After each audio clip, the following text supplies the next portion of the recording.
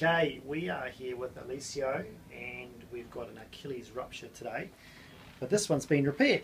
So Alessio has ruptured his Achilles tendon in half, and he did that playing basketball.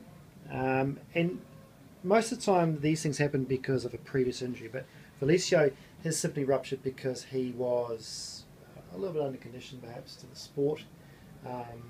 He wasn't doing basketball a lot.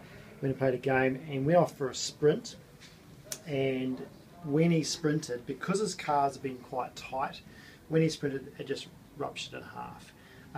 Now he's had to go in for straight away for surgery, and they've repaired that. You can see they've come in on the side here and repaired that.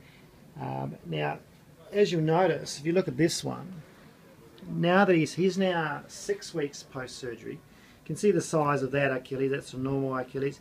Can you now see the thickness of this one? Now of course that's a bit swollen in his ear as well, but it'll also be thickened, and it'll probably stay thickened. It'll get less thick, it'll be thinner and thinner, but it'll stay a little bit thicker than that one, probably permanently. Some people, they get back to normal, but most of the time they are a little bit thicker, which is fine.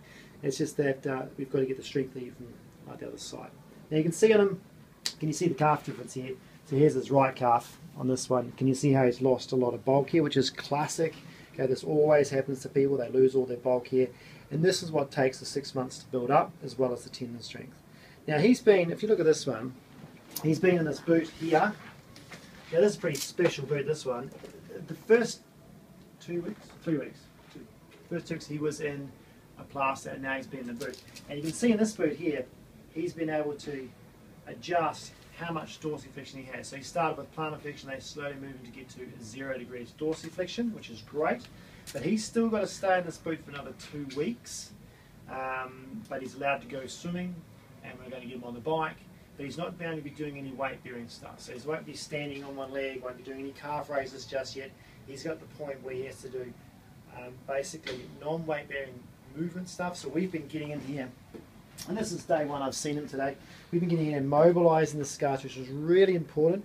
You can get some bio oil in here and get that scar moving and make sure that moves around.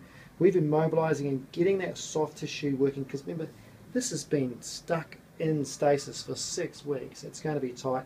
He's also really tight through the joint, which we're going to get into in a moment as well. Mobilise that whole ankle joint to loosen it up so he gets more and more dorsiflexion, because we want to get all that soft tissue stiffness gone so he can mobilise a little bit better, because in 2 weeks, guess what, he's walking, and he's walking without the boot.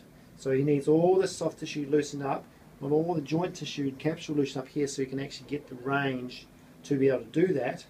And so that's why the next couple of weeks he's going to be swimming and on the bike and doing a lot of active work with the TheraBand. He's going to be doing some stretches with the towel in preparation for that 2 week point where we take the boot off and he gets stuck into it. And away we go.